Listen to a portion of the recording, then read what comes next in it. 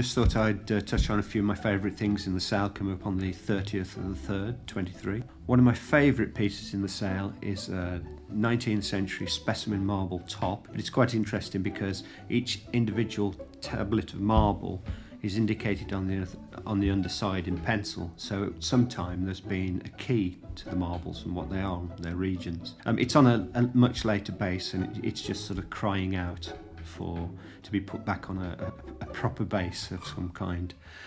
Its estimate is £200 to £300. I think it's worth every penny of that.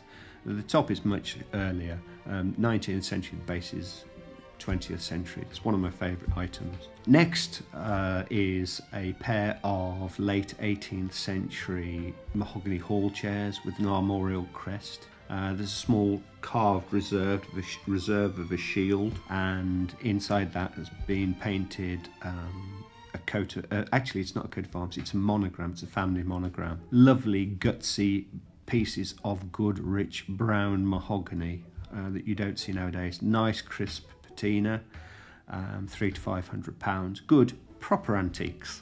Next item would be, there's a circular Ceylonese table, interesting for different reasons, more towards the sort of furnishing market, circa 1840 in date. The top is inlaid with a pinwheel of specimen timbers from coconut palm, or palmette as they call it, iron wood, obviously Ceylonese satin wood, calamander. So it would have been a riot of colour when it was first worked, but obviously these timbers mellow, and in their mellow state they are prized. So nice patina from private source again. Some quite exciting items actually. Everyone is looking for something a little bit different, and I think these items are slightly different.